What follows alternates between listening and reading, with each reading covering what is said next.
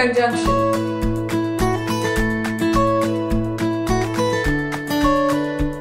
Two or more statements are usually connected using logical connectives, one of which is known as conjunction.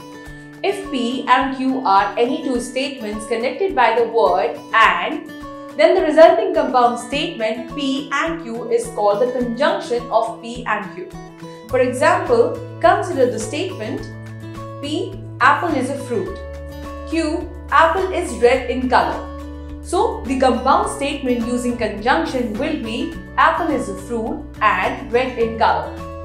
The symbol that represents conjunction is written like this. To construct the truth table for conjunction, we write false if any one of the column contains false. This means that if apple is a fruit and apple is red in color are both true statements, then their conjunction will also be true. This is how we use the logical connective known as a conjunction.